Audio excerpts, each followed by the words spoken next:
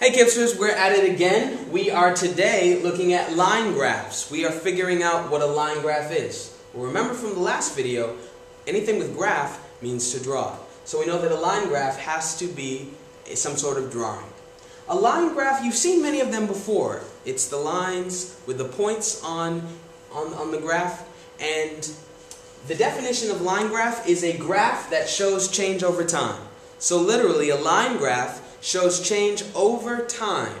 Okay? Let's take a look at a line graph and let's figure out the parts so we can interpret it and learn how to read it very clearly. We have a line graph that's already been drawn for us. This just happens to be a line graph showing students receiving stars. At the very top, you will see the title on a line graph. On the x-axis on a line graph, it's going to show you the measurement of time. Time will always go from left to right, just as you see a timeline. So time is going to go from left to right. And as you can see here on the bottom, I'm giving you a measurement of time. In this case, I have Monday, Tuesday, Wednesday, Thursday, Friday. Therefore, those units of time are days. Okay? I could also have months. I could have January, February, March, April, May. I could have years, 1992, 1993, 1994, and so on and so forth. So it all depends on what you're trying to show. As I said, the x-axis is showing you what? Time, okay? And time goes from left to right. And that's how we read line graphs, from left to right. Now the y-axis, as I said before, why? You ever ask your question, why? Well, the y-axis is going to be vertical. And it's going to do two things, just as it did in the bar graph. The first is it's going to show you the amounts. Okay? On the y-axis, you're going to see the amounts. And then you're also going to be able to determine the scale from 0 to the first line. It's the distance from 0 to the first line. It tells you what each line is worth. And then it also can tell you what the midpoint between each line is worth. If you really want to get technical and advanced, sometimes our scale isn't always perfect, isn't always going to be exactly right in between the middle of lines, and it's not going to be on the line. Sometimes it's going to be in places that's not directly in the middle, and therefore you have to use your reasoning skills and split it into equal parts and figure out where it's closest to. Okay? But for now, we know that the x-axis is going to show us time, and we know that the y-axis is going to give us two pieces of information, the amount, and it's also going to give us scale. So as I can see here, I am looking at the amount, and the amount in this case of stars. So on the y-axis, I can also determine scale. From 0 to the first line, which is 4, what's the distance between 0 and 4? 4, okay? So therefore, every line after that should be 4 more than the line that's been drawn. Is this 4 more than 4, which is 8? Yes. This line should be 4 more than 8, which is 12, 16, 20, 24, and I could keep on going on for eternity. However, I would like to stop so that I can get some information down. Remember we talked about a point occurring right in the middle of two lines? Well, to find that, go from 0 to the first line, and that distance is 4. So to find the space that's directly right in the middle of both lines, I'm going to divide the distance from 0 to the first line, which is 4, by 2. And that will give me 4 divided by 2 is 2. So therefore, if a point were right here, I am going to be at 2 more than the bottom line, which is 0, which is 2. 2 more than 4, which is 6. 2 more than 8, which is 10. 2 more than 12, which is 14. 2 more than 16, which is 18, and so on and so forth. Okay, so I can now see what my points are. Now, when we look at a line graph, we want to know what the points are. We want to know what the values of each points are. However, the point of a line graph is to determine change over time. So when we talk about on the point, if I ask you how many students receive stars on Monday, then I'm going to get 12 students because it's on the line of 12 and it's right on the point. So that's 12 students. If I asked you to label the information, you could do that. Okay? That's 12 students.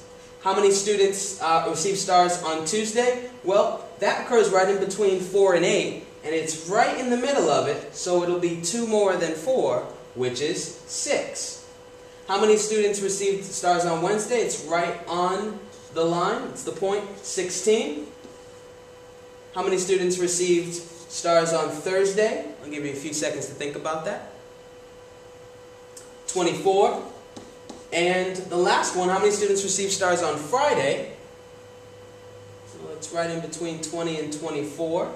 And we know that it's going to be 2 more than the bottom line, which is 22. Okay, so we've now labeled what the actual points are. So if I ask you on which day, on Monday, how many stars were received, you'd say 12, because I'm talking about on the point, on the point. If I'm talking about between which 2 days, then I'm not focused on the points, I'm focused between the points, okay? Between the points. And that's literally what we're looking at when we're talking about increases or decreases. An increase is when the line goes up from left to right. A decrease is when the line goes down from left to right.